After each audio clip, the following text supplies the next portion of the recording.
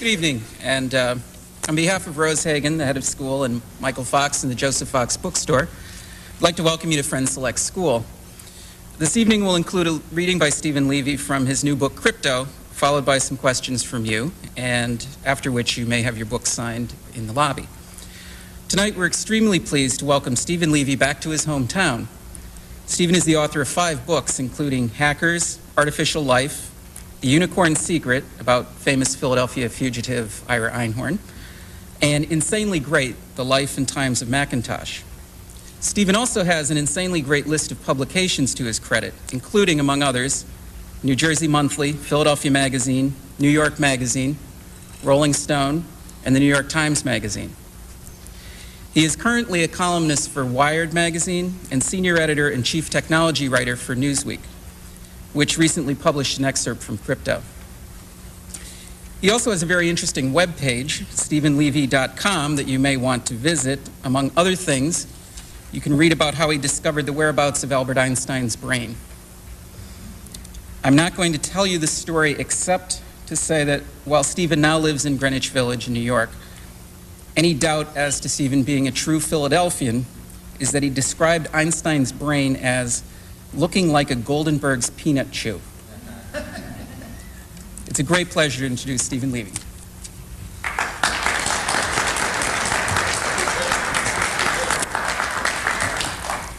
Thank you, and thanks to the Friends Select School and Joseph Fox for sponsoring this.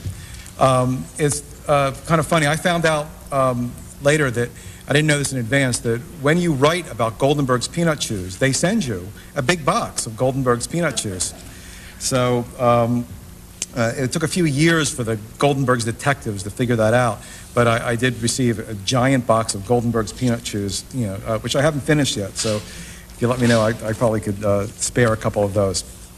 Or the size of Einstein's brain. It's not exactly get ringers for it. Anyway, I'm going to talk today, as was introduced, about Crypto, my 5th book. And it's always a difficult process to figure out what you want to write about.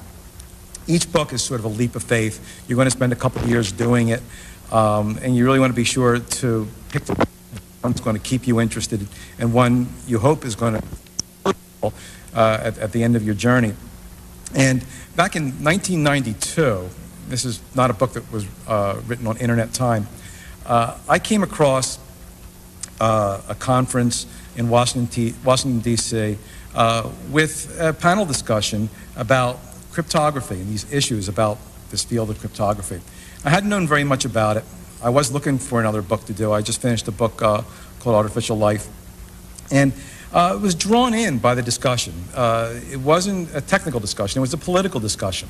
On one hand, there was this guy who was representing the Electronic Frontier Foundation, which was sort of a digital activism group. And he was arguing that we should liberate this stuff called cryptography for the privacy of all the people. And this guy's name was John Podesta. And on the other hand, were people from the government saying that we should suppress this because our national security depends on us not getting this stuff into the mainstream. Now, this was 1992. In a few months, the fellow who was arguing that cryptography should be put into the mainstream joined the Clinton administration and quickly started arguing it from the government side. Podesta is actually now just left the office of Chief of Staff for President Clinton. But what drew me in that discussion was this clash. And you look for conflict in a story. That's always going to add something. And then as I looked into it more, and I learned about cryptography, which is the study of secret codes, the use of secret codes. And I got drawn in more and started to think about that as a possible book topic. Even so, it was a little soon for that because the subject of cryptography was sort of just bubbling up into the public discussion, into the mainstream. And I actually took off and wrote a different book about the Macintosh computer. That was the only project I ever did that I actually finished on time and kept to a schedule, and I actually did it start to finish in a year to coincide with the 10th anniversary of the Macintosh. And then it was 1994, and by then I was already into cryptography and decided to make that my next book. It had some other things that I learned going for it by then. One is that it had fascinating characters involved. And when I write a book, I try to write it through people, even though I do write about technology, which I think is the important story of our times. And also, I was convinced by then that this was a story not only of importance, but of lasting importance. When you write a book, you try to pick something, at least I do, that is not only going to be current the year it comes out, but hopefully for a while afterwards. And ideally, I like to write about a subject which is just getting off the ground, that I could tell the story for the first time, but maybe years from then, decades from then, people will wonder how this got started. So when I wrote a book about hackers, I hope I answered the question that people might be asking now, gee, how did the computer culture get started? And maybe that could turn to hackers. And maybe in the future, when we're all controlled by robots, people might say, well, how did that get started? And then they could create artificial life. So I felt that this had that. But I never really thought that the book I wrote would wind up starting off like this. Mary Fisher loathed Whitfield Diffie on sight. He was a type she knew all too well, an MIT brainiac whose arrogance was a smokescreen for a massive personality disorder. The year of the meeting was 1969, the location a hardware store near Central Square in Cambridge, Massachusetts. Over his shoulder he carried a length of wire, apparently destined for service as caging material for some sort of pet. This was a typical purchase for Diffie, whose exotic animal collection included a 9-foot python, a skunk, and a rare Genetta genetta, a furry mongoose-like creature whose gland secretions commonly evoke severe allergic reactions in people. It lived on a diet of live rats, and at unpredictable moments would nip startled human admirers with needle-like fangs. An owner of such a creature would normally be of interest to Mary Fisher, an animal lover who at that very moment had a squirrel in her pocket. At home, she also had a skunk, as well as 2 dogs, a fox, a white-winged trumpeter bird, and 2 South American kinkajous. Diffie saw she was buying some cage clips and abruptly focused his attention on her. In future years, Whit Diffie would be known, extraordinarily well known, as the co-discoverer of public key cryptography, an iconographic figure with shoulder-length blonde hair, Buffalo Bill beard, and bespoke suits cut by London tailors. But back in those days, he was a wiry, crew-cut youth with the angriest face I've ever seen, Fisher says, and immediately began peppering Mary Fisher with questions. You keep exotic animals? Then you'll need this, and this, and this. He took things out of her hands and put other things in as he lectured. His rudeness appalled Mary, but she hadn't yet cracked his code. Now, that might be an unusual way to begin a book about cryptography, which after all is, this ancient field based on now mathematics and, has a long history, and now it's perceived as sort of technical. But I wanted to make a couple points by doing that. One, as I said, is this is a book about people, and I tell this story through people. And I really think that even when you talk about a scientific discovery, the personality of the person making it actually affects that discovery, just as the way an artist, will affect his or her own work by the personality. But there's another reason for that, and that is, even though cryptography can be perceived as a distant, impersonal subject, I think now that it's something very, very personal. I think it's personal when you send an email, and you send it, whether it's to a lover or whether it's to a colleague in business, that no one else reads that mail. The mail only is read by the person to whom it's intended. I think it's personal when you make a call on your cell phone. Now, those things are very convenient. We use them all the time.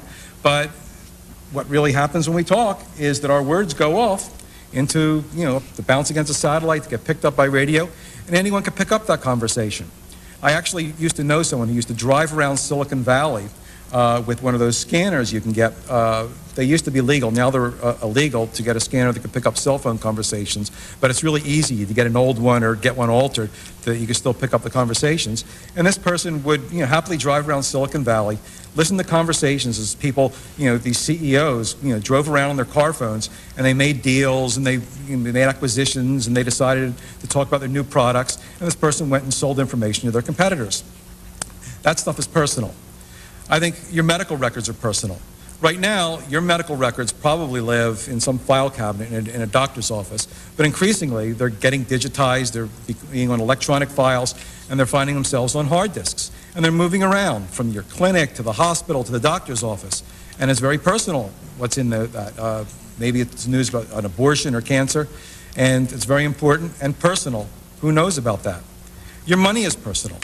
how you spend it, how much you make, and whether every penny can be traced, to the person you spent it. That's something personal, and that's something that's affected by cryptography. So in our age now, this subject, which was once distant, is now very, very personal. And the book I wrote is about some people who figured this out about 30 years ago, that what was once distant, what was once the province of the government, of spies, of diplomats, of generals, was going to be important to all of us, was going to be personal. And they had to do two things. First, they had to figure out how to make this technology change in such a way that we all could use it to protect what was personal to us. And this was important to them. And the second is, after they did that, they had to figure out how to fight the government, which didn't want this technology used for all of us. Now, the keeper of this technology back then was this government agency, in the United States at least, called the National Security Agency. And this agency really was the epitome of secrecy. It was founded by a top secret order in 1952 by President Truman. And it was years before the name of this agency, the National Security Agency, appeared in the newspapers or even was uttered in Congress. And they had a virtual monopoly on all information about cryptography. Their mission, we know now, was to both make codes for the United States and break the codes of other countries and just gather all sorts of intelligence all over the world and basically snoop all over the world to gather information which they present in these briefing books to the highest people in government, the president and national security advisor and people like that. And they were very protective of this information. The head of the NSA, who eventually did wind up testifying in Congress in more recent years, appeared a few years ago. I went to a session, a committee session, where I heard him speak, and he said something which sort of justified, I guess, or became justification for why things were so important, why they had to be kept so secret. And he said that, he used a story from World War II. They really don't tell recent stories. They have to go back because the recent stories, of course, are secret. And he said back in World War II, as we all know now, we had a lot of success breaking codes of the Germans and the Japanese. And a newspaper reporter in 1942 found out that we were doing a really great job of breaking a certain Japanese code, and he wrote an article about it. Well, the Japanese got hold of this article, and they changed their codes. And according to Mike McConnell, who was then the head of the NSA, testifying in Congress, thousands of lives were lost in the Solomon Islands because this newspaper reporter wrote a story and the Japanese changed their codes. That was why we couldn't let any information out about this cryptography. So when Whit Diffie, the person in the hardware store who you just met, looked over the horizon and saw that these digital networks and computers were going to be used, I don't know if he envisioned cell phones, but he knew that this was going to be important to privacy and started thinking about the problem. He ran up smack against this embargo, this monopoly, and tried desperately to find more information about it. And he began this amazing odyssey, crisscrossing the country, trying to find anyone who could give him information about cryptography as it was done in sophisticated fashion, anyone who could tell him anything, point him to a document, and he would literally go and talk to people and often find that they couldn't talk to him at all because they'd signed a secrecy agreement with the National Security Agency. If you were a mathematician and you were doing really interesting work that related to cryptography, the NSA might find out about you, and then they'd ask you to sign something saying, well, we'll let you in, we'll give you more information about this, but in exchange, you can't publish any information. You have to keep your discoveries within this closed community. And people did that, and if they didn't, the NSA had the power to declare their work secret or declare a patent a secret, and no one could find out about it. There's cases where patents were declared secret, and even their inventors couldn't get hold of the patents. So this is what Diffie was up against. And this is how he and maybe a couple other people who were wandering in isolation at that point started to find more information about cryptography and just tried to pry it piece by piece out so they could try to build these tools that we were all going to need. Now, things are different today, and in part because of Whit Diffie, and I'll tell you in a second what he did to change that.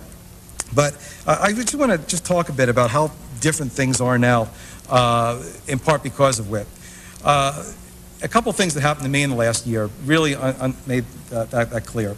One of the things that Whit did find out was there was a book written in 1967 that Whit did have an opportunity to read called The Code Breakers.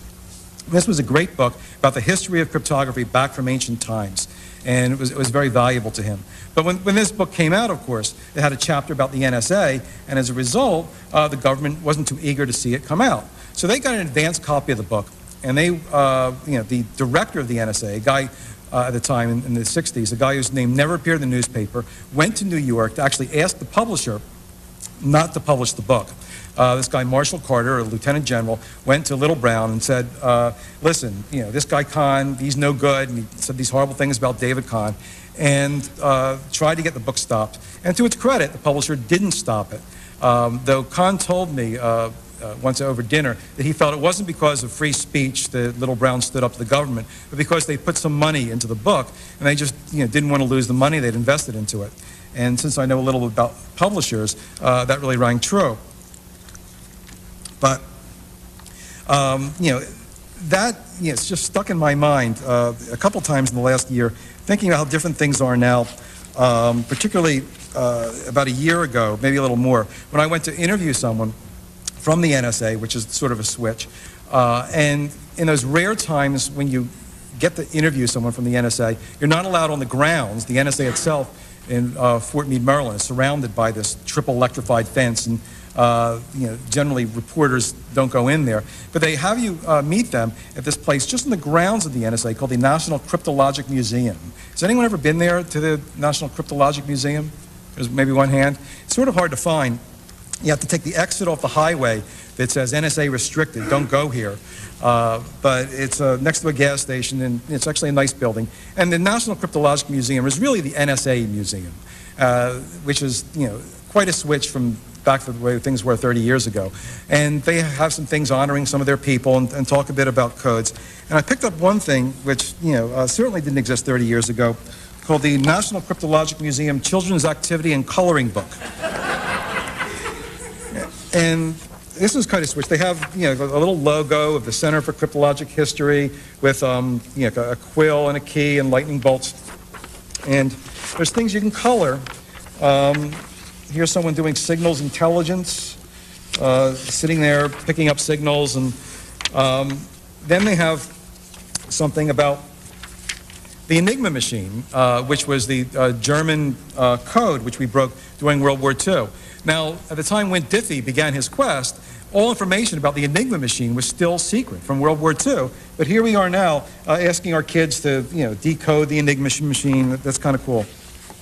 I always wondered whether there was some chip embedded in here that maybe if some kid got all the questions right, something would go off in a recruiting office in the NSA, and they'd follow you through high school and college and ask you to join the NSA.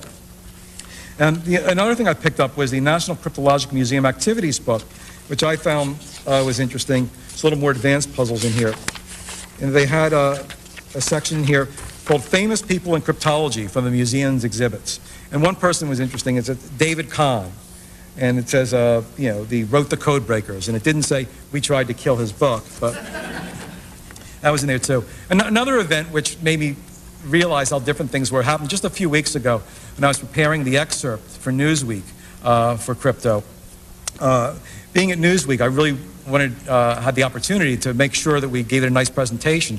So I talked to the people in the art department, and I said, let's make this look really nice. They decided to send a really great photographer, Brian Smale, to do sort of a photo gallery of some of the people in the book. So we took a picture of Whit Diffie, and he went off to California and took a picture of Phil Zimmerman, who wrote the Pretty Good Privacy Program, and he went to Boston, and he took a picture of Ron Rivest, who's another great cryptographer who made an important breakthrough, and Ray Ozzie, who was the creator of Lotus Notes, who used cryptography in there. But I thought it would be a good idea if he took a picture of this guy named Clinton Brooks, who was at the NSA. Now, Clinton Brooks made a contribution by being the father of the Clipper chip, which a lot of people were extremely suspicious of, and it was actually an ill-fated government plan that I write about here. But in his own way, I think Brooks made a contribution, and he did it for patriotic reasons, and I hope I treated him sympathetically in the book. And I thought it would be great if we got a picture of him. So I told the photo editor to call the NSA and see if we can get a picture of Clint Brooks, realizing it was a little unusual. So about 10 minutes after my photo editor called and asked for this picture, my phone rang in my office at Newsweek, and it was the Public Relations Department of the NSA, which is kind of a switch in itself. It's something they didn't have 30 years ago. But over the years, I have talked to the PR department of the NSA, which isn't like many public relations departments. They really don't exist to hold press conferences and talk about what they do, but they do deal with the press in sort of a constrained way. Typically what they ask you to do when you have questions about the NSA is to fax your questions out to them, and then they fax you a response that's unattributed and written in sort of this group speak that is very difficult to extract any one or two sentences from.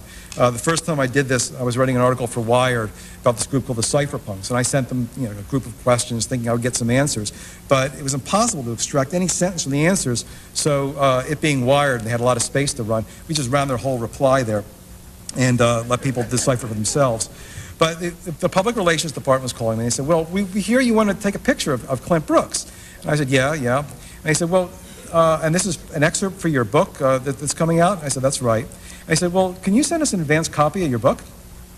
And that just struck me as, wow, I thought back to David Kahn, who they had a copy of his book months beforehand.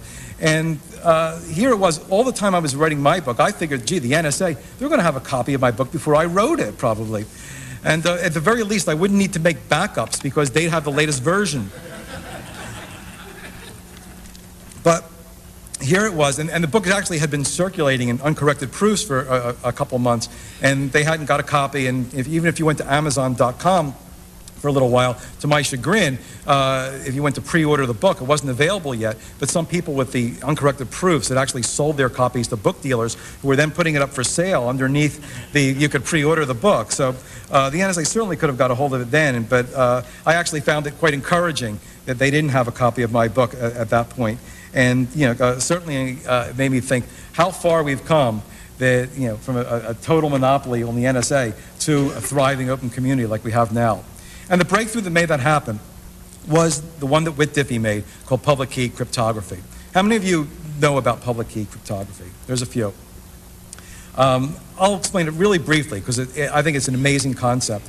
I call it, in my book, the most important advance in cryptography in 500 years. David Kahn I spoke to just the other night, and he said, well, I think you should make a correction. I think it's the most important advance in cryptography since the invention of cryptography, which was pretty impressive. Before Whit Diffie, before this breakthrough, there was only one way to do this practice of cryptography, and that was you would have a message. I'd have a message that I want to send, say, to the back of the room.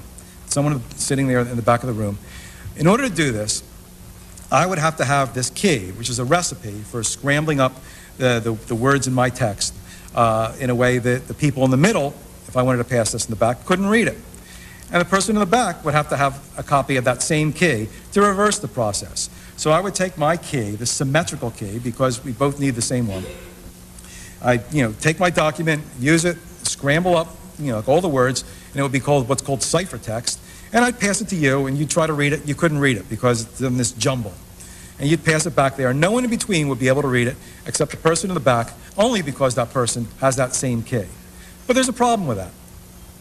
In order to get that key, in order for both of us to have that key, we would have had to meet beforehand to securely exchange that key. I'm not going to put that key with my message because if you get the message, you're going to say, I can't read this. Oh, but here's the key, and I'm going to use the key and unscramble it. And you'll be able to read it, and you'll be able to read it, and you'll be able to read it, and everyone will be able to read the message that I want to keep secret. So maybe in this room, we could meet beforehand and have a key. But what if I wanted to do things like electronic commerce or communicate with all sorts of people, all over the world? It's going to be difficult for me to have secure exchanges of those keys, to meet everyone individually. And if I wanted to buy something from a place like Amazon.com or BarnesandNoble.com, I'd have to go there, and we have to go into a room and shake hands and exchange a key. It just wasn't going to work. In order to have cryptography work on a massive scale and to do e-commerce and things like that, we needed a way where everyone could communicate securely with everyone else, even if you haven't met them beforehand. So what Whit Diffie, and he was working by then with a guy named Marty Hellman at Stanford University, in thinking about this, had this breakthrough which changed everything. He split this key, this single key that you used to use to scramble a message or scramble a single conversation. He split it into two parts. And maybe his naivete and the fact that he didn't have access to the good stuff in Fort Meade behind that triple fence led him to ask questions that normally wouldn't be asked, or try things that wouldn't be tried. Because when you split this key into two, and in his vision, everyone had their own key that we split, separated at birth into a key pair, he figured one part of this you could give out to anyone, which was really counterintuitive and sort of a heresy when it came to cryptography, because in cryptography, normally, everything's secret. How can you give part of your key away? But he figured out how mathematically that could be done. So I've got this key split into two parts. One part you could give away. I can give away to every person in this room. It's my public key. I could publish it in a book. I could put it on the internet. I could, give it to an agency which is going to securely hold this. I could, put it on my forehead, publish it. Anyone could see it. It's not going to compromise the security one iota. The other part of the key, however, this is my private key, and I'm going to keep this and until you could pry my cold dead fingers from it, and it's not going anywhere because it's my private key. I'm the only one in the world that has this half of this key. So if someone wants to send a message to me, I give my public key to everyone. Everyone has it. So then everyone with that public key can use that public key and use it in a mathematical function. It's a recipe for scrambling, to scramble a message, and once it's that voodoo is done with that public key, only one person in the world can read it. And that's the person holding the other half of that key, the private key. That's me. So I give my public key to everyone. You could all scramble a message. I'm the only one that could read the message with this private key. And this enabled e-commerce. It enabled everything because the public keys can go everywhere and everyone could communicate with everyone else securely. It also had another benefit. Here's my private key. Only I have this. So I could use this as sort of a seal, sort of a stamp. When I perform a mathematical function with this part of the key, the private key, that's almost like a signature. And it's actually more secure than a written signature that people can look at and forge. I put my private key on this and do the mathematical function. That's mine. Only I can produce this. And anyone of you can verify it by using, of course, that public key, which I've given out to everyone, which everyone can get access to, and doing sort of a litmus test to see, did he really produce this? Let's use this public key. If it gets unscrambled, that's it. It really was him. So now you can see that through this breakthrough of Diffie and Hellman's, we could begin to have commerce. You could sign contracts online doing this. And other things got built on top of that. And it was really fascinating the way that happened because Diffie and Hellman published their paper. A few months later, three guys from MIT, Rivest, Shamir, and Edelman, came up with a really elegant way to implement this system, and they published that. And then other people looked at that, and they came up with other schemes for things like digital time stamping and schemes for digital cash and all sorts of other ideas based on this breakthrough. And you had a thriving community within a few years that actually gave the government fits because all of a sudden the monopoly was gone and things were very, very much different. And that's the struggle that I really write about in crypto.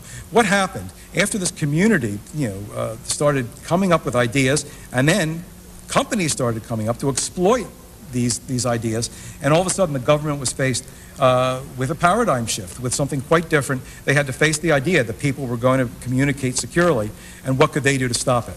As it turned out, they had plenty of weapons at their disposal, and there was a battle that took place over the last 2 decades that happily resulted, just about a year ago, with the government raising the white flag and letting us get hold of the strong cryptography, the encryption that we could build into our systems. And we're beginning now to see those in our products. And companies like Microsoft and Lotus can now build those into their products in the strongest sense. So there were a couple problems that I had, though, in trying to tell this story in such a way where I got it right. And for a few years, I was really worried about one of the problems, which was the if you knew what we knew problem. Now, during the time this battle was raging, I was talking to people on both sides of the issue, the people who wanted cryptography to run free, and they were talking about this joyous world of crypto anarchy, where everyone would have very secure codes and everything would be protected. And on the other hand, there was the government saying, gee, if this happens, we're all going to be at risk. The terrorists were going to get hold of it, the child pornographers, the money launderers, and it's going to be very, very dangerous, and you're going to be sorry that this happens. And it was very difficult to determine really who was right, because as you talk to the people in the government, sooner or later they would get to the point where they'd say, you know, if you knew what we knew, you would understand that we're 100% right, and you know, that's the end of the case. And what they knew, of course, was classified information. They had access to all sorts of stuff that was classified that, you know, people couldn't see without top security clearances. And, you know, they said, because we know this and you don't, you know, only we could make these decisions. And the people on the other side just dismissed this stuff, and they said, well, of course they're going to say that. It doesn't mean anything. But I really worried about that, because it's quite possible that if I knew what they knew, I might agree with them. But how was I going to know that? They're not going to give me a classified, you know, status. I'm not going to sit in the room and hear all the top secret stuff. And even if I did, what good would it be? Because I'd like to write about this, and they're certainly not going to give my everyone who reads my book a security clearance. So I worried about this, and I, you know, heard all these stories about how people in Congress sometimes would question the NSA or get a little frisky in questioning the budget of the intelligence agencies, and then they would quickly take these people, at least legend has it, into these secure rooms, and this cone of silence would come down. They'd sweep the room for bugs, and they would know what they know. You know, the people would, you know, tell them, you know, all the top secret stuff, and then these people, legend had it, these Congress people would leave the room white-faced, whispering to their aides that we've got to give these people whatever we want. And that was what I was up against, and I really worried about it. And I had a great burden lifted from me a couple of years ago when this group called the National Research Council, which is the research arm of Congress, attempted a study of cryptography policy. So they gathered this blue ribbon panel. These panels always get blue ribbons, right? And it consisted of people from the intelligence agencies, but also critics of cryptography policy, and some people who were in the middle, and they were given clearances themselves. They got to see the good stuff. They got to know what they knew. And they listened to it, and they, you know, got all these top secret briefings from people overseas and everything, and they made a very interesting conclusion. They figured out that, and they published this in their, the book that they came out afterwards, that they said, well, we've heard this stuff, we know what they know, and it's very impressive stuff, but guess what? You don't need to know what they know in order to make your decisions about this issue. In other words, forget it. Yeah, it's important stuff, but the stuff that's out in the public, the stuff that you know, is enough to make a decision. So that was, you know, a great relief to me, that I can go ahead and make my conclusions about the way things should shake out. And the conclusion that I came was that we need this stuff. And I think the government actually came around to this idea in the past few years, as people started talking about how, you know, disasters could happen not just because, you know, bad guys use cryptography, but because the rest of us didn't have cryptography. Our own systems. The United States is a very vulnerable country in terms of you know, digital attacks, because we're the country that's most dependent on digital networks. So by not using cryptography to secure these networks, we're putting ourselves at risk. And we started hearing people talk about digital Pearl Harbors and things like that. And I think that was a big factor why the government eventually did raise the white flag. One final thing before I throw the thing open to questions was another issue that came up that always comes up when you talk about cryptography. And that's the issue of paranoia. Paranoia just seems wed to cryptography. Maybe when you make codes, you have to, if you're not a paranoid yourself, you sort of have to get into a paranoid mindset. Because part of making a really good code, a strong code, is imagining how people can attack it, every which way. Because the slightest subtle flaw in your crypto system might lead to someone finding out how to break that system. So you have to envision all sorts of ways that people could attack it and stay up at night and be paranoid about it in order to anticipate what might happen to it. And this was sort of a challenge, because if people had that mind frame, had that mindset of a paranoid, it might be difficult to sit and talk to those people and get them to share their secrets with you. And that's what a reporter does. He goes off and asks people to share their secrets. A couple times I found this quite challenging. There was one guy in particular, a guy named David Chaum, who really is one of the heroes in my book. He's a brilliant cryptographer who specializes in the cryptography of anonymity. He's very concerned about privacy, and he thought of some really brilliant mathematical protocols to come up with ways to protect your identity and use cryptographically secure methods in order to do that. And he started a company that was going to do anonymous digital cash. Chalmers is known as the father of digital cash. He came up with an idea of a way to transform the money in your wallet to strings of bits in such a way that you can't counterfeit it. But he was very concerned about the prospect that the governments might adopt this form of money, but be able to trace every penny you spend, which for a lot of us isn't that great a prospect. So we started this company called DigiCash out in Amsterdam, where he moved some years ago, and he was devoted to this idea of anonymous digital cash. But a lot of people felt that David was overly protective of his idea and that he was blocking the adoption of digital cash in general because he was so wed to the idea that it had to be anonymous. And David heard this talk and he wasn't very happy. So this was the background for my interview with David. So I went out to Amsterdam to talk to David and learn about DigiCash. And I went out to his company and he showed me the company and met all the people there. And then we were going to spend the next day talking. I planned, because I was doing an article for Wired, but I was also going to gather a lot of material for crypto. So we planned to spend the entire day talking. So I loaded up with tapes and batteries. You have to be a little paranoid when you collect this information because you don't want your batteries to run out. And I set everything up. We were going to meet at a cafe, then go to the next cafe and go to the next cafe and talk all day. So I set up my tape recorder and David shows up and I'm setting the tape recorder and David says, before you start, I got to say one thing to you. I said, well, what is it, David? He said, people, they say things about me. They say that I'm some sort of privacy nut. They say that I'm some sort of paranoid. They say that by doing this digital cash and making it anonymous, that I'm just over the edge on privacy. But that's not true. I'm just a businessman. I want to give people the choice. If they want anonymous digital cash, that's fine. If they want digital cash that isn't anonymous, that's okay too. I just wanted to make a choice. So these people, my enemies, they say these things about me. It's not true. I'm not a privacy nut. I'm not a paranoid. I'm going, yes, yes, yes, yes. Fine, fine, fine. Can we start? Okay. So we start. We turn on the tape recorder. I say, David, okay, let's just start from the very beginning. Where were you born? Where'd you grow up? He said, oh, I can't tell you that kind of information. But paranoia actually fits it in a broader sense in this topic. Because we don't yet have the means we need for total privacy over the internet. The government's just relaxed, its regulations, and the email we use now isn't routinely protected. You talk on the cell, you can't be sure that someone isn't listening. We have to be paranoid about the way we use information in this age. And I really hope over the next few years we'll have to be less paranoid as this stuff does get built in, if indeed it does, into our systems and we are protected.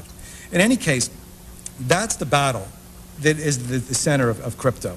The battle over whether we have to be paranoid to get the fruits of this great digital revolution that I wrote about not only in crypto but in my other books. And anyway, it was a privilege to write about it, and I just had a great time and hope that you'll all enjoy the book that came out of this.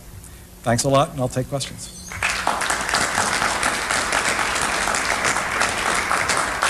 Yeah. For those of us who have basic 21st century computer literacy but are not techies, are there any good user-friendly programs for our computers to use to do our personal email? I used to use one 3 or 4 years ago called Puffer. I don't know if you know that one. And it was kind of like the public key thing that you described. I had a password that I shared with someone, so right. We could each, it just went like gibberish, and then we could descramble it. Is there anything like that now? Like if I wanted to communicate with somebody and we could share a password or whatever right. There's a number of programs you could use. Pretty Good Privacy, which is the program originally invented by Phil Zimmerman and given out. Now is a commercial product. You can get that. The RSA company, which was originally founded by the 3 MIT professors, went through a couple changes in ownership, and now it's once again called the RSA company. They sell software that does that. The difficulty is, of course, that you have to install it yourself and put it on your system and learn to use it. And it's not all that hard, but it's not as simple as just having it built in. And the second problem is, of course, that anyone you communicate with also has to go through the same process. So if you use one of these programs, you can only communicate securely with someone who has the same program on the other end.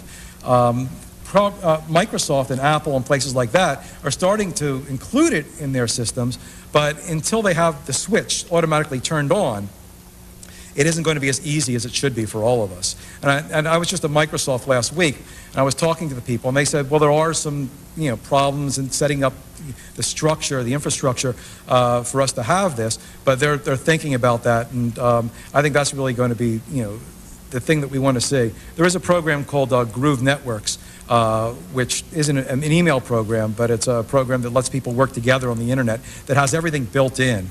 And that's the first of the programs that I think are going to be the model for what we want in the future. As easy as, say, sending digital pictures to each other? About how far away are we from having it be just routine? I think in 3 or 4 years, there's something wrong if we don't have it, which doesn't mean that we will have it, because in a lot of cases in technology, there's something wrong. But I would expect us to have it in a few years, 3 or 4 years. What can you tell us about the law case against PGP? Against PGP? Yeah. Okay. Phil Zimmerman came up with this program called Pretty Good Privacy, which does just that. It does, it scrambles your email. Someone has the other end. They can use, their private key to unscramble that. And he was very concerned about the possibility that the government would outlaw cryptography in the United States. And at that point, there was some legislation, some language in an amendment in the Senate that was considering that. So he decided that instead of putting it out as shareware, that people would give him money for the program, he'd give it out free. And he gave it out free, and this other guy, a friend of his, decided that he had to spread it on the internet all over the world. So he spent a day going, using a payphone for some reason, even though there was no reason he had to use a payphone. But he went all over the highway in California, going from one payphone to another, uploading versions of it on the internet. And within a couple days, people all over the world had it. Well, when the government found out, the U.S. government found out about this, they weren't too happy because they felt that violated their export laws, and they started an investigation where Phil Zimmerman and this other guy were targets of the investigation, which is what you're referring to. After a few years of investigation, and years during which Phil had to spend a lot of money on legal representation and had to sweat it out pretty hard, they finally did drop their case against him. And about a year ago, Phil very joyously, in a public setting, put PGP up on the internet and sent it overseas, and everyone raised the glass and celebrated. Yeah. Yes, a two-part question. How do you benefit personally from using cryptography, and how secure do you really think it is, given the head start the NSA had on working on the technology? Okay. Personally, I don't use it.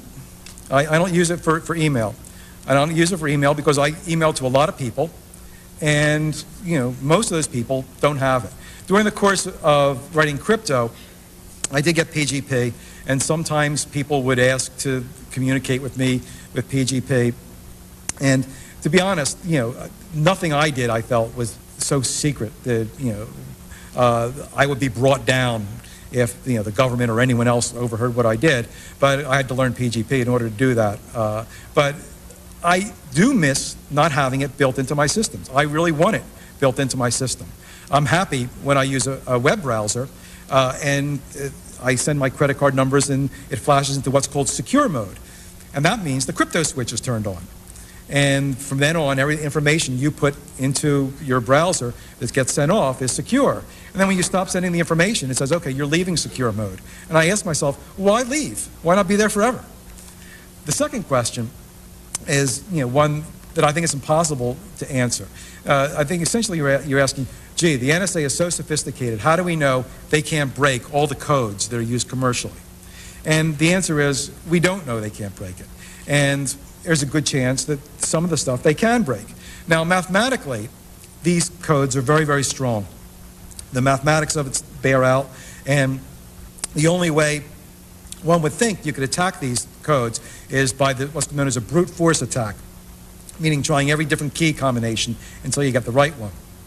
But in practice, the way these things are implemented, sometimes there's mistakes. Sometimes, there's, ways that the actual chips on your computers, like might affect, the way these codes work, and the NSA could figure that out and exploit it. So it's quite possible that there are some very sophisticated ways to break some of these codes, and the NSA may well know about this, though I haven't seen any press releases yet saying that they could break any of the programs.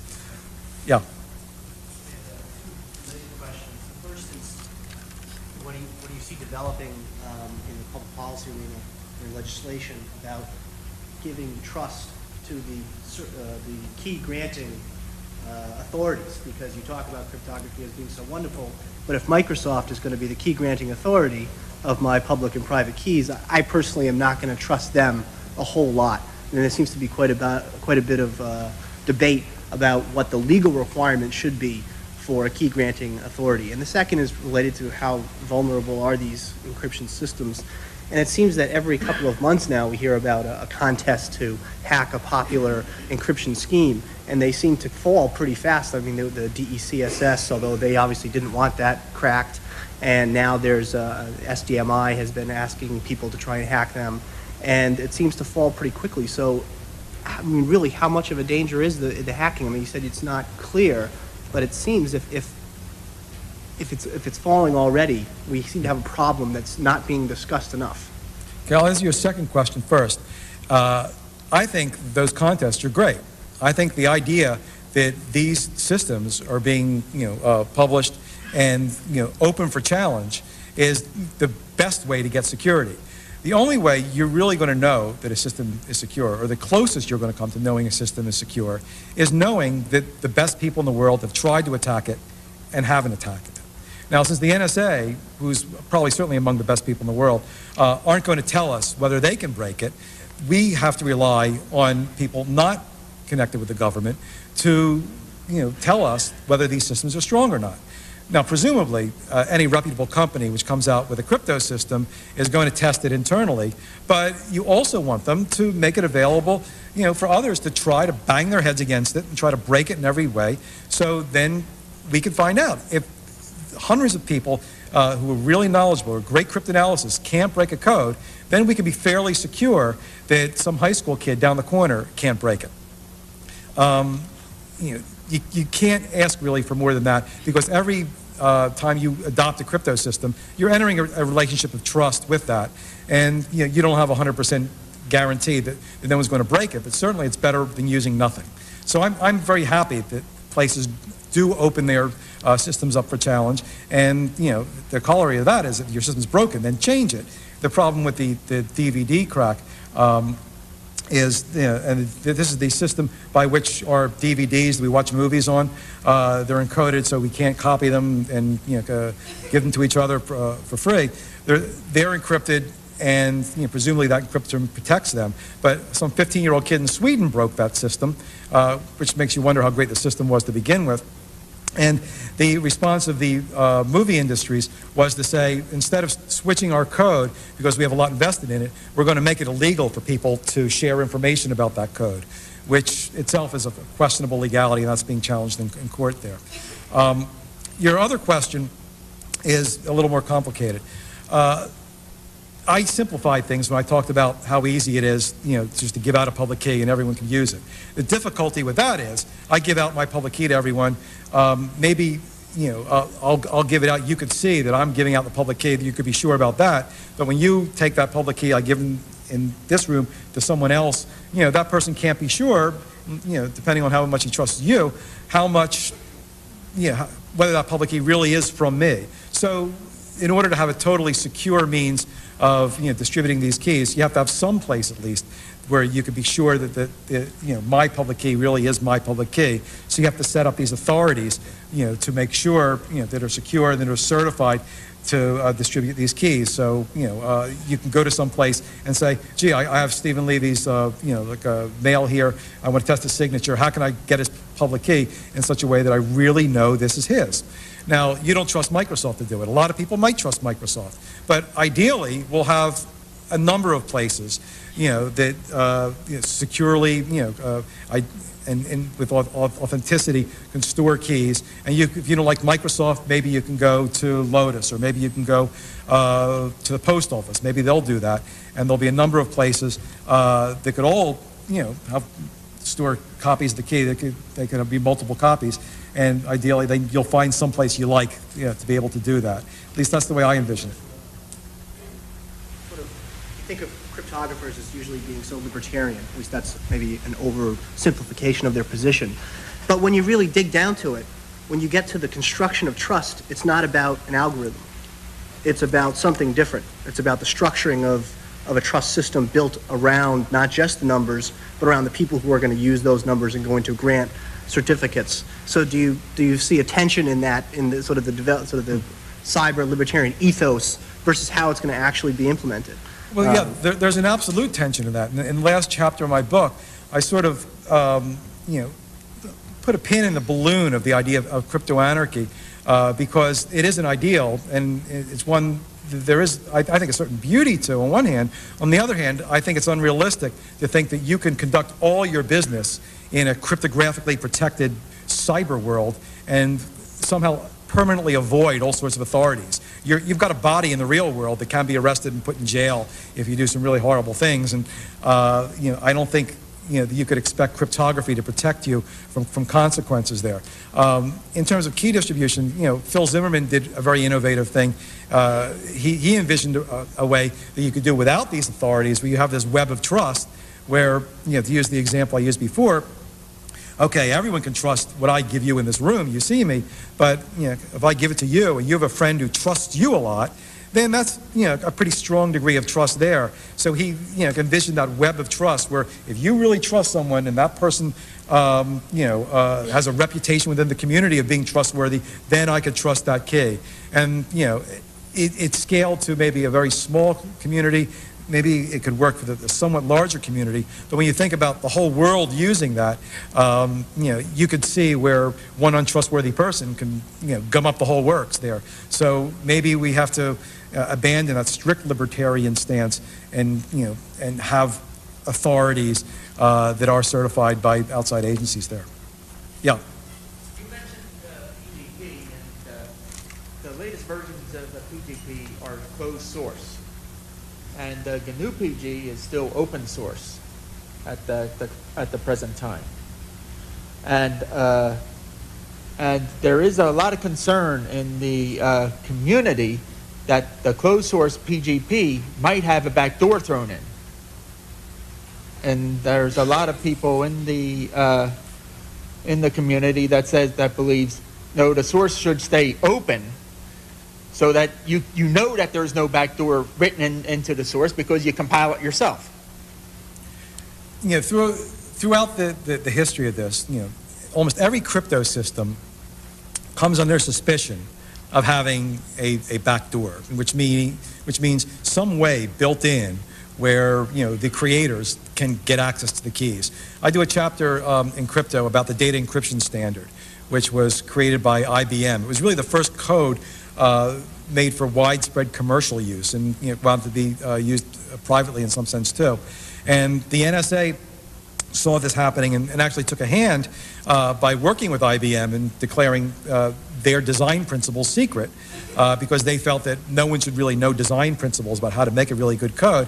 But as a result, a lot of people were extremely suspicious over the years about whether this had, one of those fabled backdoors where the NSA could just basically turn on a switch and read all the stuff in there. And, so even for a program like PGP, as your comment indicates, there could be a lot of suspicion there. People want to see the way it's written to make sure there's no backdoor there. Now, Phil Zimmermann, actually, when I talked to him recently, he himself, even though he's still affiliated with a company that bought PGP, is pretty concerned about this issue. And he's trying to figure out what he's going to do, because he wants to stand behind his code and be on the side of his fans, the people who supported PGP when it was, just a rebel product.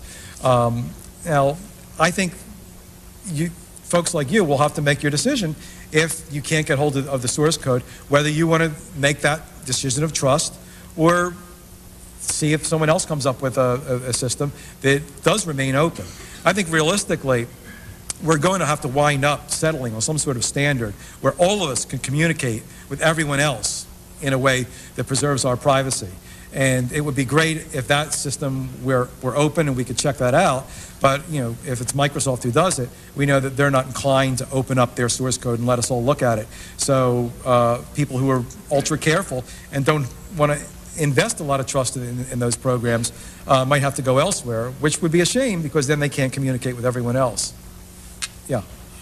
Regarding the issue of technology and paranoia, it would seem that every question that's been asked of you so far is to some degree or another steeped in paranoia. And what I'm wondering is, putting the technological community to one side, because obviously your book is based on interviews in the technological community. Most of the people here are involved to some extent or another in the technological community. For the public at large, it would seem to me that the more technological we become, the less paranoid people are.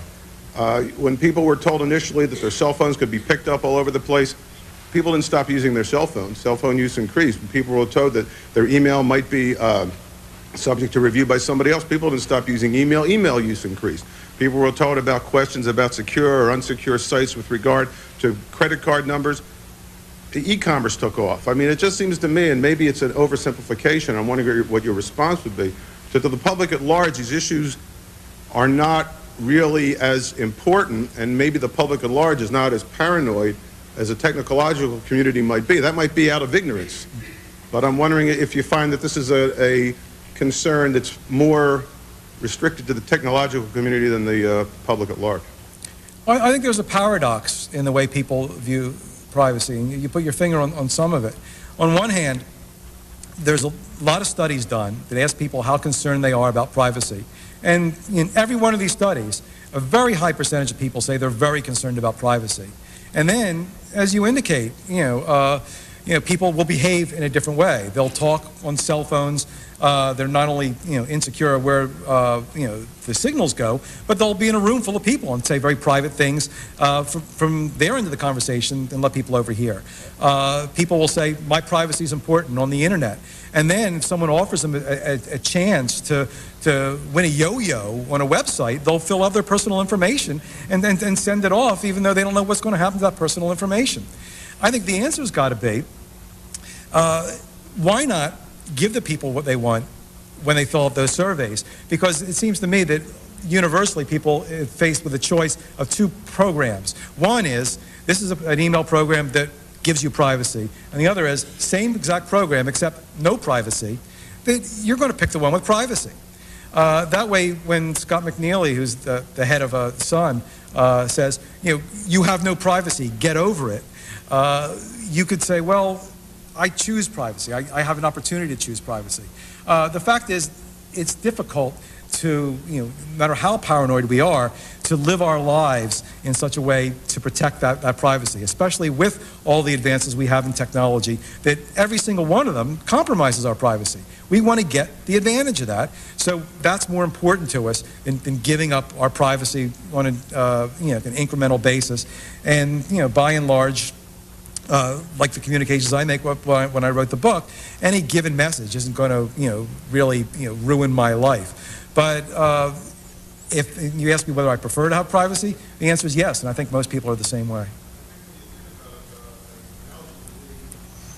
Passage of the income tax laws in the beginning of the 20th century, people were concerned that they were going to give up a tremendous amount of their privacy by giving all this personal information to the government. And as time went on, and people began to realize, there's 200 and some million of us out there. They don't care. I can write whatever I want, and I can say whatever I want. The odds of them catching me are remote, unless what I'm saying or what I'm doing is somehow detrimental to the government's welfare. But I can download pornography, and I can go buy some junk, and I can say what I want to say. And if somebody finds out about it, I really don't care. And I'm not saying that that's prevalent, but I'm saying that it seems to me that the longer that you are exposed, or the longer the public is exposed to this concern with the limited attention span that all of us seem to have, the less concerned we are about it, because it becomes a fact of life.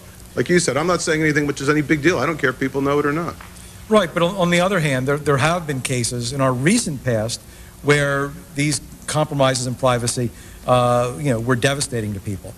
Times where the government did violate our laws in gathering information about people, and I think there's no guarantee that that won't happen again, even though I was assured endless times by people in the FBI and the NSA that that's from our distant past, that's not going to happen again. But I don't think that past is all that distant, and I don't see any guarantee that that won't happen again.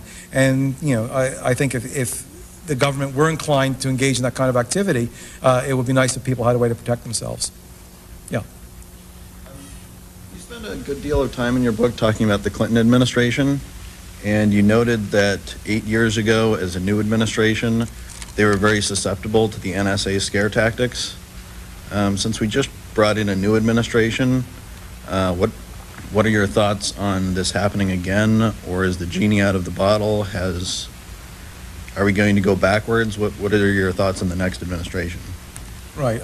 Yeah, you're right. It was a shock to a lot of people when the Clinton administration, very quickly, it was one of the first things they did when they took office in 1993, got behind this Clipper chip and really sided with the FBI and the intelligence agencies on this.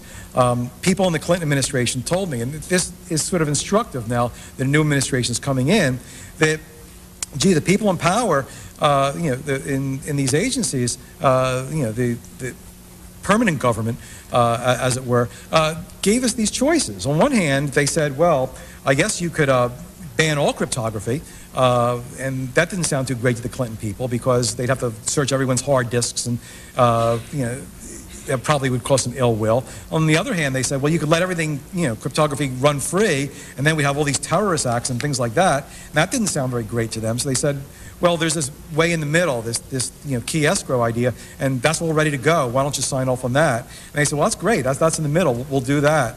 And a few years after they signed on to that, someone from the White House told me that he was, thinking about historical precedent and said it was a lot like the Bay of Pigs when Kennedy came in, that they said that you could do a full-scale invasion of Cuba, or you could do nothing about Cuba, or you could do this thing in the middle, this little idea we have with the Bay of Pigs, and that sounded good to them.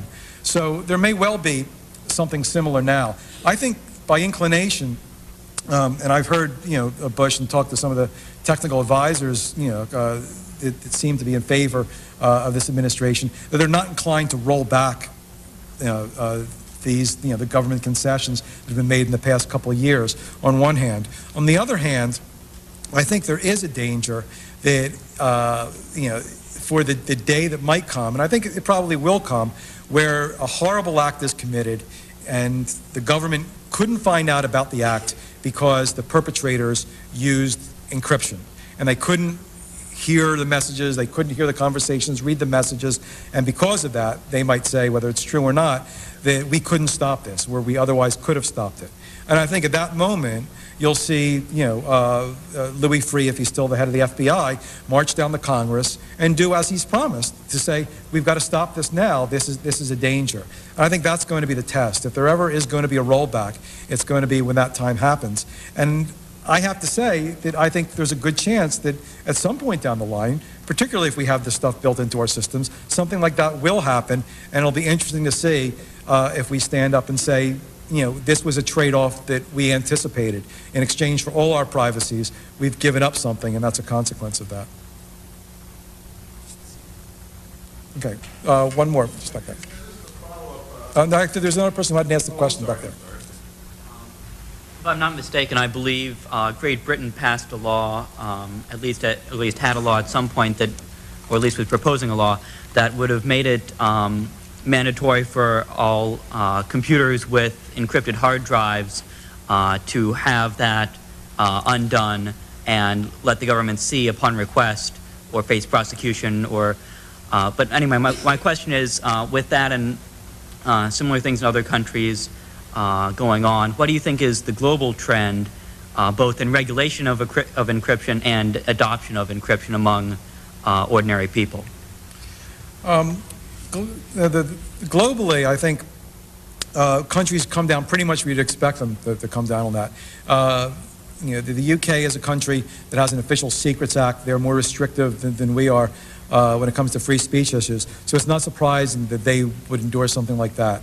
It's not surprising that China and Singapore isn't dancing in the streets at the prospect of cryptography being built into their systems there. I think as this stuff becomes prevalent, you're going to see a lot of suspicion on behalf of governments, particularly governments that don't have agencies that are going to be able to gather intelligence through other means. And I think that in other countries, they may have to go through the equivalent of the battles that we've been through, and maybe with different outcomes. But I think if this stuff is being built into standard worldwide systems, it'll still be tough to stop. And you might see, things like countries like China refusing to go along with global standards if they're that unhappy with the protections that are built into systems like Microsoft's. Thank you. And letting us get hold of the strong cryptography, the encryption that we could build into our systems. And we're beginning now to see those in our products. And companies like Microsoft and Lotus can now build those into their products in the strongest sense. So there were a couple problems that I had, though, in trying to tell this story in such a way where I got it right. And for a few years, I was really worried about one of the problems, which was the "if you knew what we knew" problem. Now, during the time this battle was raging, I was talking to people on both sides of the issue, the people who wanted cryptography to run free, and they were talking about this joyous world of crypto anarchy, where everyone would have very secure codes and everything would be protected.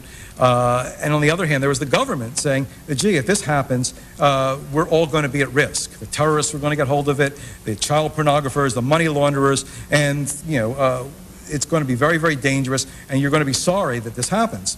And it was very difficult to determine really who was right, because as you talk to the people in the government, sooner or later they would get to the point where they'd say, if you knew what we knew, you would understand that we're 100% right, and that's the end of the case. And what they knew, of course, was classified information. They had access to all sorts of stuff that was classified that people couldn't see without top security clearances. And they said, because we know this and you don't, only we can make these decisions. And the people on the other side just dismissed this stuff, and they said, well, of course they're going to say that. It doesn't mean anything. But I really worried about that, because it's quite possible that if I knew what they knew, I might agree with them. But how was I going to know that? They're not going to give me a classified status. I'm not going to sit in the room and hear all the top secret stuff. And even if I did, what good would it be? Because I'd like to write about this, and they're certainly not going to give everyone who reads my book a security clearance. So I worried about this, and I heard all these stories about how people in Congress sometimes would question the NSA or get a little frisky in questioning the budget of the intelligence agencies, and then they would quickly take these people, at least legend has it, into these secure rooms, and this cone of silence would come down. They'd sweep the room for bugs, and they would know what they know. The people would, tell them, all the top secret stuff. And then these people, legend had it, these Congress people would leave the room white-faced, whispering to their aides that we've got to give these people whatever we want. And that was what I was up against. And I really worried about it. And I had a great burden lifted from me a couple of years ago when this group called the National Research Council, which is the research arm of Congress, attempted a study of cryptography policy. So they gathered this blue ribbon panel. These panels always get blue ribbons, right? And it consisted of people from the intelligence agencies, but also critics of cryptography policy, and some people who were in the midday talking. So I loaded up with tapes and batteries. You have to be a little paranoid when you collect this information, because you don't want your batteries to run out. And I set everything up. We were going to meet at a cafe, then go to the next cafe, and go to the next cafe, and talk all day. So I set up my tape recorder, and David shows up. And I'm setting the tape recorder, and David says, before you start, I got to say one thing to you. I said, well, what is it, David? He said, people, they say things about me. They say that I'm some sort of privacy nut. They say that I'm some sort of paranoid. They say that by doing this, digital cash and making it anonymous, that I'm just over the edge on privacy. But that's not true. I'm just a businessman. I want to give people the choice. If they want anonymous digital cash, that's fine. If they want digital cash that isn't anonymous, that's okay too. I just wanted to make a choice. So these people, my enemies, they say these things about me. It's not true. I'm not a privacy nut. I'm not a paranoid. I'm going, yes, yes, yes, yes. Fine, fine, fine. Can we start? Okay. So we start. We turn on the tape recorder. I say, David, okay, let's just start from the very beginning. Where were you born? Where'd you grow up? He said, oh, I can't tell you that kind of information. But paranoia actually fits it in a broader sense in this topic, because we don't yet have the means we need for total privacy over the internet. The government's just relaxed, its regulations, and the email we use now isn't routinely protected. You talk on the cell, you can't be sure that someone isn't listening. We have to be paranoid about the way we use information in this age. And I really hope over the next few years we'll have to be less paranoid as this stuff does get built in, if indeed it does, into our systems, and we are protected. In any case, that's the battle that is the center of crypto. The battle over whether we have to be paranoid to get the fruits of this great digital revolution that I wrote about not only in crypto but in my other books. And anyway, it was a privilege to write about it, and I just had a great time and hope that you'll all enjoy the book that came out of this. Thanks a lot, and I'll take questions.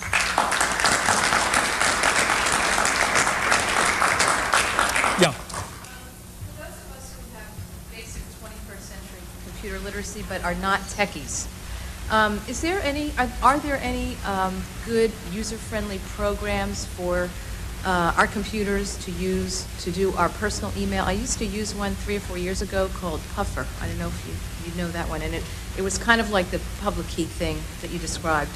I had a password that I shared with someone, so right. We could each, it just went like gibberish, and then we could descramble it.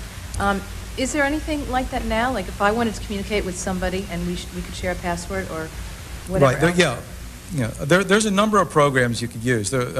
Pretty Good Privacy, which is the program networks. So by not using cryptography to secure these networks, we're putting ourselves at risk. And we started hearing people talk about digital Pearl Harbors and things like that. And I think that was a big factor why the government eventually did raise the white flag. One final thing before I throw the thing open to questions was another issue that came up that always comes up when you talk about cryptography. And that's the issue of paranoia. Paranoia just seems wed to cryptography. Maybe when you make codes, you have to, if you're not a paranoid yourself, you sort of have to get into a paranoid mindset. Because part of making a really good code, a strong code, is imagining how people can attack it, every which way. Because the slightest subtle flaw in your crypto system might lead to someone finding out how to break that system. So you have to envision all sorts of ways that people could attack it and stay up at night and be paranoid about it in order to anticipate what might happen to it. And this was sort of a challenge because if people had that mind frame, had that mindset of a paranoid, it might be difficult to sit and talk to those people and get them to share their secrets with you. And that's what a reporter does. He goes off and asks people to share their secrets. A couple times I found this quite challenging. There was one guy in particular, a guy named David Chaum, who really is one of the heroes in my book. He's a brilliant cryptographer who specializes in the cryptography of anonymity. He's very concerned about privacy, and he thought of some really brilliant mathematical protocols to come up with ways to protect your identity and use cryptographically secure methods in order to do that. And he started a company that was going to do anonymous digital cash. Chaum is known as the father of digital cash. He came up with an idea of a way to transform the money in your wallet to strings of bits in such a way that you can't counterfeit it. But he was very concerned about the prospect that the governments might adopt this form of money but be able to trace every penny you spend, which for a lot of us isn't that great a prospect. So we started this company called DigiCash out in Amsterdam, where he moved some years ago, and he was devoted to this idea of anonymous digital cash. But a lot of people felt that David was overly protective of his idea and that he was blocking the adoption of digital cash in general because he was so wed to the idea that it had to be anonymous. And David heard this talk and he wasn't very happy. So this was the background for my interview with David. So I went out to Amsterdam to talk to David and learn about DigiCash. And I went out to his company and he showed me the company and met all the people there. And then we were going to spend the next day talking. I planned, because I was doing an article for Wired, but I was also going to gather a lot of material for crypto, so we planned to spend the entire day talking. So I load it up with tapes and, batteries. You have to be a little paranoid when you collect this information. PGP as your comment indicates, there could be a lot of suspicion there. People want to see the way it's written to make sure there's no back door there. Now, Phil Zimmerman, actually, when I talked to him recently, he himself, even though he's still affiliated with a company that bought PGP, is pretty concerned about this issue. And he's trying to figure out what he's going to do because he wants to stand behind his code and be on the side of his fans, the people who supported PGP when it was, just a rebel product. Now, I think folks like you will have to make your decision if you can't get hold of the source code, whether you want to make that decision of trust or see if someone else comes up with a system that does remain open. I think realistically, we're going to have to wind up settling on some sort of standard where all of us can communicate with everyone else in a way that preserves our privacy. And it would be great if that system were open and we could check that out. But, if it's Microsoft who does it, we know that they're not inclined to open up their source code and let us all look at it. So people who are ultra careful and don't want to invest a lot of trust in those programs might have to go elsewhere, which would be a shame because then they can't communicate with everyone else. Yeah. Regarding the issue of technology and paranoia, it would seem that every question that's been asked of you so far is to some degree or another steeped in paranoia. And what I'm wondering is, putting the technological community to one side, because obviously your book is based on interviews in the technological community. Most of the people here are involved to some extent or another in the technological community. For the public at large, it would seem to me that the more technological we become, the less paranoid people are. When people were told initially that their cell phones could be picked up all over the place, people didn't stop using their cell phones. Cell phone use increased. When people were told that their email might be subject to review by somebody else, people didn't stop using email. Email use increased. People were told about questions about secure or unsecure sites with regard to credit card numbers. E-commerce took off. I mean, it just seems to me, and maybe it's an oversimplification, I'm wondering what your response would be, that to the public at large, these issues are not really as important, and maybe the public at large is not as paranoid as a technological community might be. That might be out of ignorance. But I'm wondering if you find that this is a concern that's more restricted to the technological community than the public at large. Well, I think there's a paradox in the way people view privacy, and you put your finger on some of it. On one hand, there's a lot of studies done that ask people how concerned they are about privacy. And in every one of these studies, a very high percentage of people say they're very concerned about privacy. And then, as you indicate, people will behave in a different way. They'll talk on cell phones.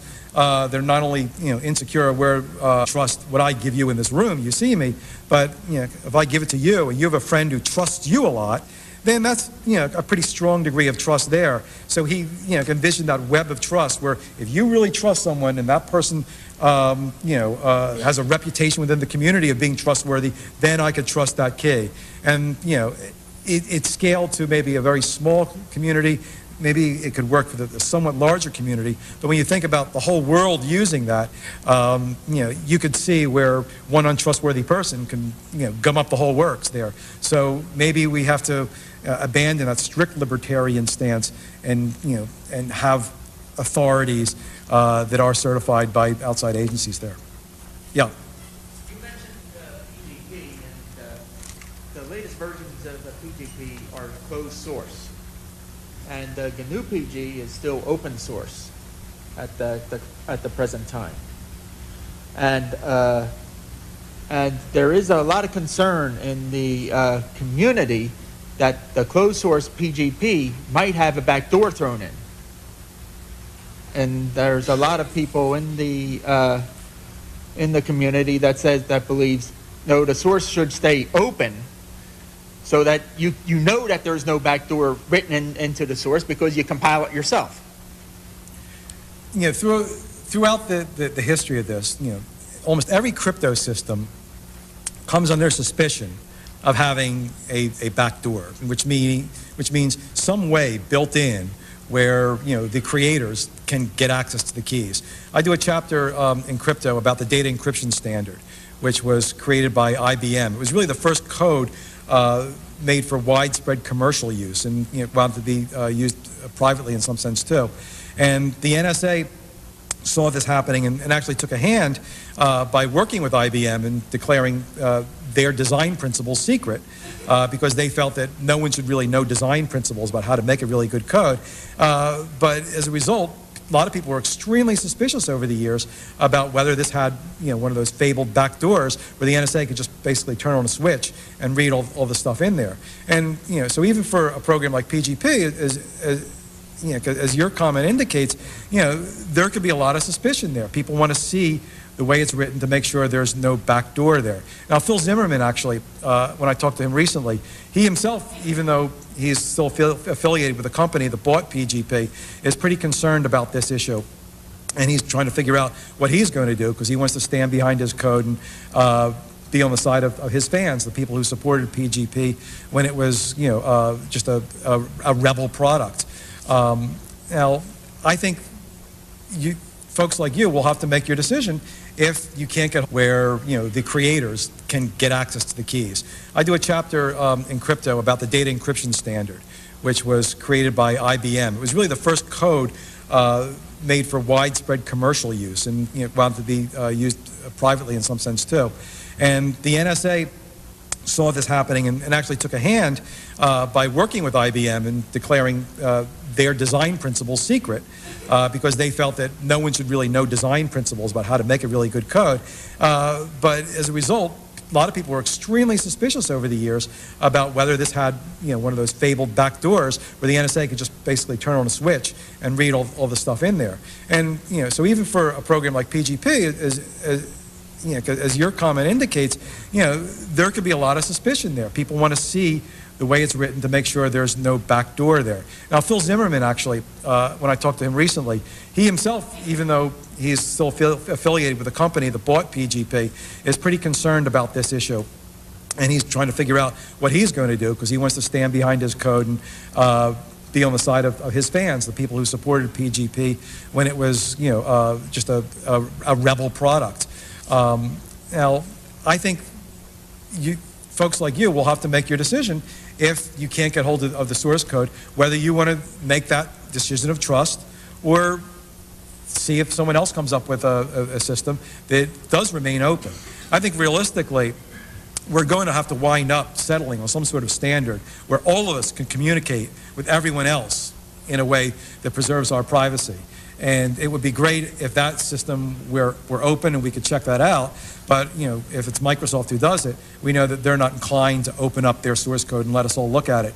So people who are ultra careful and don't want to invest a lot of trust in those programs might have to go elsewhere, which would be a shame because then they can't communicate with everyone else. Yeah. Regarding the issue of technology and paranoia, it would seem that every question that's been asked of you so far is to some degree or another steeped in paranoia. And what I'm wondering is, putting the technological community to one side, because obviously your book is based on interviews in the technological community. Most of the people here are involved to some extent or another in the technological community. For the public at large, it would seem to me that the more technological we become, the less paranoid people are. When people were told initially that their cell phones could be picked up all over the place, people didn't stop using their cell phones. Cell phone use increased. When people were told that their email might be subject to review by somebody else, people didn't stop using email. Email use increased. People were told about questions about secure or unsecure sites with regard to credit card numbers. The e-commerce took off. I mean, it just seems to me, and maybe it's an oversimplification, I'm wondering what your response would be, that to the public at large, these issues are not... But you also want them to make it available, for others to try to bang their heads against it and try to break it in every way. So then we can find out if hundreds of people who are really knowledgeable or great cryptanalysis can't break a code, then we can be fairly secure that some high school kid down the corner can't break it. You can't ask really for more than that because every time you adopt a crypto system, you're entering a relationship of trust with that. And you don't have 100% guarantee that no one's going to break it, but certainly it's better than using nothing. So I'm very happy that places do open their systems up for challenge. And the corollary of that is if your system's broken, then change it. The problem with the DVD crack is, and this is the system by which our DVDs that we watch movies on, they're encoded so we can't copy them and give them to each other for free. They're encrypted, and presumably that encryption protects them. But some 15-year-old kid in Sweden broke that system, which makes you wonder how great the system was to begin with. And the response of the movie industries was to say, instead of switching our code, because we have a lot invested in it, we're going to make it illegal for people to share information about that code, which itself is a questionable legality, and that's being challenged in court there. Your other question is a little more complicated. I simplified things when I talked about how easy it is, just to give out a public key and everyone can use it. The difficulty with that is, I give out my public key to everyone.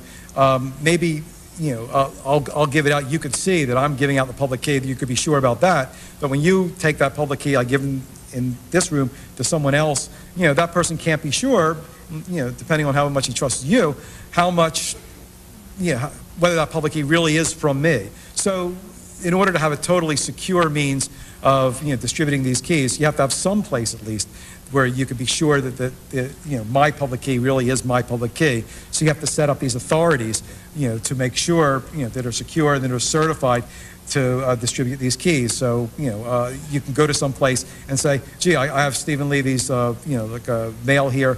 I want to test his signature. How can I get his public key in such a way that I really know this is his? Now, you don't trust Microsoft to do it. A lot of people might trust Microsoft. But ideally, we'll have a number of places, that securely, and with authenticity can store keys. And if you don't like Microsoft, maybe you can go to Lotus, or maybe you can go to the post office. Maybe they'll do that. And there'll be a number of places that could all, store copies of the key. They could be multiple copies.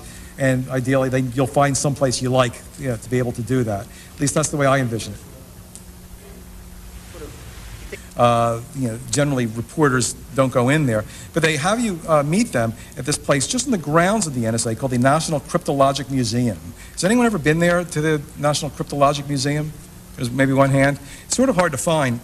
You have to take the exit off the highway that says NSA restricted, don't go here. But it's next to a gas station, and it's actually a nice building. And the National Cryptologic Museum is really the NSA museum, which is quite a switch from back to the way things were 30 years ago. And they have some things honoring some of their people and talk a bit about codes. And I picked up one thing which certainly didn't exist 30 years ago, called the National Cryptologic Museum Children's Activity and Coloring Book. And this is kind of switch. They have a little logo of the Center for Cryptologic History with a quill and a key and lightning bolts. And there's things you can color. Here's someone doing signals intelligence, sitting there picking up signals, and then they have something about the Enigma machine, which was the German code which we broke during World War II. Now, at the time when Diffie began his quest, all information about the Enigma machine was still secret from World War II. But here we are now asking our kids to decode the Enigma machine. That's kind of cool. I always wondered whether there was some chip embedded in here that maybe if some kid got all the questions right, something would go off in a recruiting office in the NSA, and they'd follow you through high school and college and ask you to join the NSA. And another thing I picked up was the National Cryptologic Museum Activities book, which I found was interesting. It's a little more advanced puzzles in here. And they had a section here called Famous People in Cryptology from the museum's exhibits. And one person was interesting. It's David Kahn. And it says, he wrote the Code Breakers. And it didn't say, we tried to kill his book, but that was in there too. Another event which made me realize how different things were happened just a few weeks ago when I was preparing the excerpt for Newsweek for crypto. Being at Newsweek, I really had the opportunity to make sure that we gave it a nice presentation. So I talked to the people in the art department, and I said, let's make this look really nice. They decided to send a really great photographer, Brian Smale, to do sort of a photo gallery of some of the people in the book. So we took a picture of Whit Diffie, and he went off to California and took a picture of Phil Zimmerman, who wrote the Pretty Good Privacy Program, and he went to Boston, and he took a picture of Ron Rivest, who's another great cryptographer who made an important breakthrough, and Ray Ozzie, who was the creator of Lotus Notes, who used cryptography in there. But I thought it would be a good idea if he took a picture of this guy named Clinton Brooks, who was at the NSA. Now, Clinton Brooks made a contribution by being the father of the Clipper chip. He figured one part of this you could give out to anyone, which was really counterintuitive and sort of a heresy when it came to cryptography, because in cryptography, normally, everything's secret. How can you give part of your key away? But he figured out how mathematically that could be done. So I've got this key split into two parts. One part you could give away. I can give away to every person in this room. It's my public key. I could publish it in a book. I could put it on the internet. I could, give it to an agency which is going to securely hold this. I could, put it on my forehead, publish it. Anyone could see it. It's not going to compromise the security one iota. The other part of the key, however, this is my private key, and I'm going to keep this and until you could pry my cold dead fingers from it, and it's not going anywhere because it's my private key. I'm the only one in the world that has this half of this key. So if someone wants to send a message to me, I give my public key to everyone. Everyone has it. So then everyone with that public key can use that public key and use it in a mathematical function. It's a recipe for scrambling, to scramble a message, and once it's that voodoo is done with that public key, only one person in the world can read it. And that's the person holding the other half of that key, the private key. That's me. So I give my public key to everyone. You could all scramble a message. I'm the only one that could read the message with this private key. And this enabled e-commerce. It enabled everything because the public keys can go everywhere and everyone could communicate with everyone else securely. It also had another benefit. Here's my private key. Only I have this. So I could use this as sort of a seal, a sort of a stamp. When I perform a mathematical function with this part of the key, the private key, that's almost like a signature. And it's actually more secure than a written signature that people can look at and forge. I put my private key on this and do the mathematical function. That's mine. Only I can produce this. And anyone of you can verify it by using, of course, that public key, which I've given out to everyone, which everyone can get access to, and doing sort of a litmus test to see, did he really produce this? Let's use this public key. If it gets unscrambled, that's it. It really was him. So now you can see that through this breakthrough of Diffie and Hellman's, we could begin to have commerce. You could sign contracts online doing this. And other things got built on top of that. And it was really fascinating the way that happened because Diffie and Hellman published their paper. A few months later, three guys from MIT, Rivest, Shamir, and Edelman, came up with a really elegant way to implement this system, and they published that. And then other people looked at that, and they came up with other schemes for things like digital time stamping and schemes for digital cash and all sorts of other ideas based on this breakthrough. And you had a thriving community within a few years that actually gave the government fits because all of a sudden the monopoly was gone. And the fellow who was arguing that cryptography should be put into the mainstream joined the Clinton administration and quickly started arguing it from the government side. Podesta is actually now just left the office of Chief of Staff for President Clinton. But what drew me in that discussion was this clash. And you look for conflict in a story. That's always going to add something. And then as I looked into it more, and I learned about cryptography, which is the study of secret codes, the use of secret codes. And I got drawn in more and started to think about that as a possible book topic. Even so, it was a little soon for that because the subject of cryptography was sort of just bubbling up into the public discussion, into the mainstream.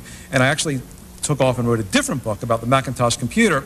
That was the only project I ever did that I actually finished on time and kept to a schedule, and I actually did it start to finish in a year to coincide with the 10th anniversary of the Macintosh. And then it was 1994, and by then I was already into cryptography and decided to make that my next book. It had some other things that I learned going for it by then. One is that it had fascinating characters involved, and when I write a book, I try to write it through people, even though I do write about technology, which I think is the important story of our times. And also, I was convinced by then that this was a story not only of importance, but of lasting importance. When you write a book, you try to pick something, at least I do, that is not only going to be current the year it comes out, but hopefully for a while afterwards. And ideally, I like to write about a subject which is just getting off the ground, that I could tell the story for the first time, but maybe years from then, decades from then, people will wonder how this got started. So when I wrote a book about hackers, I hope I answered the question that people might be asking now, gee, how did the computer culture get started? And maybe that could turn to hackers. And maybe in the future, when we're all controlled by robots, people might say, well, how did that get started? And then they create artificial life. So I felt that this had that. But I never really thought that the book I wrote would wind up starting off like this. Mary Fisher loathed Whitfield Diffie on sight. He was a type she knew all too well, an MIT brainiac whose arrogance was a smokescreen for a massive personality disorder. The year of the meeting was 1969, the location a hardware store near Central Square in Cambridge, Massachusetts. Over his shoulder he carried a length of wire, apparently destined for service as caging material for some sort of pet. This was a typical purchase for Diffie, whose exotic animal collection included a 9-foot python, a skunk, and a rare Genetta genetta, a furry mongoose-like creature whose gland secretions commonly evoke severe allergic reactions in people. It lived on a diet of live rats, and at unpredictable moments would nip startled human admirers with needle-like fangs. Community that believes, no, the source should stay open so that you know that there's no backdoor written into the source because you compile it yourself. You know, throughout the history of this, you know, almost every crypto system comes under suspicion of having a backdoor, which means some way built in where, you know, the creators can get access to the keys. I do a chapter in crypto about the data encryption standard, which was created by IBM. It was really the first code made for widespread commercial use, and you know, wanted to be used privately in some sense too. And the NSA saw this happening and actually took a hand by working with IBM and declaring their design principles secret because they felt that no one should really know design principles about how to make a really good code. But as a result, a lot of people were extremely suspicious over the years about whether this had, you know, one of those fabled backdoors where the NSA could just basically turn on a switch and read all the stuff in there. And, you know, so even for a program like PGP, you know, as your comment indicates, you know, there could be a lot of suspicion there. People want to see the way it's written to make sure there's no backdoor there. Now, Phil Zimmerman, actually, when I talked to him recently, he himself, even though he's still affiliated with a company that bought PGP, is pretty concerned about this issue. And he's trying to figure out what he's going to do because he wants to stand behind his code and be on the side of his fans, the people who supported PGP when it was, you know, just a rebel product.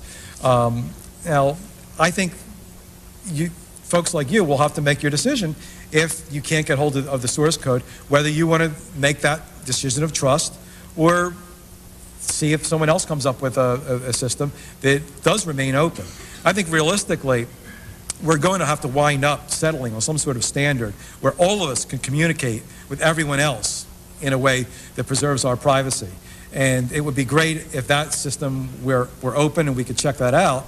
But, you know, if it's Microsoft who does it, we know that they're not inclined to open up their source code and let us all look at it. So people who are ultra careful and don't want to invest a lot of trust in those programs might have to go elsewhere, which would be a shame because then they can't communicate with everyone else. Yeah. Regarding the issue of technology and paranoia, it would seem that every question that's been asked of you so far is to some degree or another steeped in paranoia. And what I'm wondering is, putting the technological community to one side, because obviously your book is based on interviews in the technological community. Most of the people here are involved to some extent or another in the technological community. For the public at large, it would seem to me that the more technological we become, the less paranoid people are. When people were told initially that their cell phones could be picked up all over the place, people didn't trust them a whole lot. And there seems to be quite a bit of debate about what the legal requirement should be for a key granting authority. And the second is related to how vulnerable are these encryption systems. And it seems that every couple of months now we hear about a contest to hack a popular encryption scheme, and they seem to fall pretty fast. I mean, the DECSS, although they obviously didn't want that cracked, and now there's SDMI has been asking people to try and hack them. and it seems to fall pretty quickly. So, I mean, really, how much of a danger is the hacking? I mean, you said it's not clear, but it seems if it's falling already, we seem to have a problem that's not being discussed enough. Okay, I'll answer your second question first. I think those contests are great. I think the idea that these systems are being, published and, open for challenge is the best way to get security. The only way you're really going to know that a system is secure, or the closest you're going to come to knowing a system is secure, is knowing that the best people in the world have tried to attack it and haven't attacked it. Now, since the NSA, who's probably certainly among the best people in the world, aren't going to tell us whether they can break it, we have to rely on people not connected with the government to, tell us whether these systems are strong or not. Now, presumably, any reputable company which comes out with a crypto system is going to test it internally, but you also want them to make it available, for others to try to bang their heads against it and try to break it in every way, so then we can find out. If hundreds of people who are really knowledgeable or great cryptanalysis can't break a code, then we can be fairly secure that some high school kid down the corner can't break it. You can't ask really for more than that, because every time you adopt a crypto system, you're entering a relationship of trust with that, and you don't have 100% guarantee that no one's going to break it, but certainly it's better than using nothing. So I'm very happy that places do open their systems up for challenge, and the corollary of that is if your system's broken, then change it. The problem with the DVD crack is, and this is the system by which our DVDs that we watch movies on, they're encoded so we can't copy them and give them to each other for free. They're encrypted, and presumably that encryption protects them. But some 15-year-old kid in Sweden broke that system, which makes you wonder how great the system was to begin with. And the response of the movie industries was to say, instead of switching our code, because we have a lot invested in it, we're going to make it illegal for people to share information about that code, which itself is a questionable legality, and that's being challenged in court there. Your other question is a little more complicated. I simplified things when I talked about how... Stop using their cell phones. Cell phone use increased. People were told that their email might be subject to review by somebody else. People didn't stop using email. Email use increased. People were told about questions about secure or unsecure sites with regard to credit card numbers. The e-commerce took off. I mean, it just seems to me, and maybe it's an oversimplification, I'm wondering what your response would be, that to the public at large, these issues are not really as important, and maybe the public at large is not as paranoid as a technological community might be. That might be out of ignorance. But I'm wondering if you find that this is a concern that's more restricted to the technological community than the public at large. I think there's a paradox in the way people view privacy, and you put your finger on some of it. On one hand, there's a lot of studies done that ask people how concerned they are about privacy. And in every one of these studies, a very high percentage of people say they're very concerned about privacy. And then, as you indicate, people will behave in a different way. They'll talk on cell phones. They're not only insecure where the signals go, but they'll be in a room full of people and say very private things from their end of the conversation and let people overhear. People will say, my privacy is important on the internet. And then if someone offers them a chance to win a yo-yo on a website, they'll fill out their personal information and send it off, even though they don't know what's going to happen to that personal information. I think the answer's got to be, why not give the people what they want when they fill out those surveys? Because it seems to me that universally people are faced with a choice of two programs. One is, this is an email program that gives you privacy, and the other is, same exact program except no privacy, that you're going to pick the one with privacy. That way, when Scott McNealy, who's the head of Sun, says, you have no privacy, get over it, you could say, well, I choose privacy. I have an opportunity to choose privacy. The fact is, it's difficult to, no matter how paranoid we are, to live our lives in such a way to protect that privacy, especially with all the advances we have in technology, that every single one of them compromises our privacy. We want to get the advantage of that, so that's more important to us than giving up our privacy on an incremental basis. And by and large, like the communications I make when I wrote the book, any given message isn't going to, really, ruin my life. But if you ask me whether I prefer to have privacy, the answer is yes, and I think most people are the same way.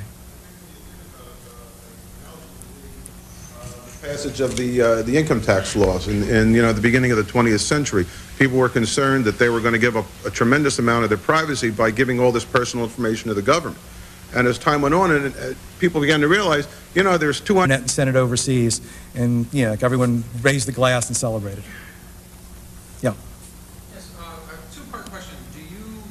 How do you benefit personally from using cryptography, and how secure do you really think it is given the head start the NSA had on working on the technology? Okay. Personally, I don't use it. I don't use it for email. I don't use it for email because I email to a lot of people, and most of those people don't have it. During the course of writing crypto, I did get PGP, and sometimes people would ask to communicate with me with PGP. And to be honest, nothing I did I felt was so secret that I would be brought down if the government or anyone else overheard what I did. But I had to learn PGP in order to do that. But I do miss not having it built into my systems. I really want it built into my system. I'm happy when I use a web browser and I send my credit card numbers and it flashes into what's called secure mode. And that means the crypto switch is turned on. And from then on, every information you put into your browser that gets sent off is secure. And then when you stop sending the information, it says, okay, you're leaving secure mode. And I ask myself, why leave? Why not be there forever? The second question is one that I think is impossible to answer. I think essentially you're asking, gee, the NSA is so sophisticated, how do we know they can't break all the codes that are used commercially? And the answer is, we don't know they can't break it. And there's a good chance that some of the stuff they can break. Now, mathematically, these codes are very, very strong. The mathematics of it bear out, and the only way one would think you could attack these codes is by what's known as a brute force attack, meaning trying every different key combination until you get the right one. But in practice, the way these things are implemented, sometimes there's mistakes. Sometimes, there's, ways that the actual chips on your computers, might affect, the way these codes work, and the NSA could figure that out and exploit it. So it's quite possible that there are some very sophisticated ways to break some of these codes, and the NSA may well know about this, though I haven't seen any press releases yet saying they could break any of the programs. Yeah. The first is, what do you see developing in the public policy arena or legislation about giving trust to the key granting authorities? Because you talk about cryptography as being so wonderful, but if Microsoft is going to be the key granting authority of my public and private keys, I personally am not going to trust them a whole lot.